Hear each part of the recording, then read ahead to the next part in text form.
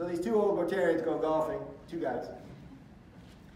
And they're getting ready to tee off, and you know, guys are funny, especially as they age. We spend a lot of time talking about our body parts and how things aren't working like they used to.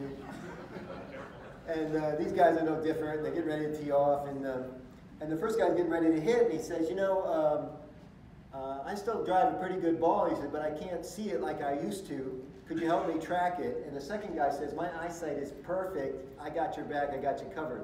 The guy says, fantastic. And he gets ready to hit, and he hits it pretty good for an 80-year-old. And he hits it way down. He says, yeah, I told you I lost it. I didn't see it. He said, did you see it? I go, absolutely, I saw it. They're getting ready to get into the cart, and the first guy says to the second guy, well, where did it go? And the second guy says, I forget.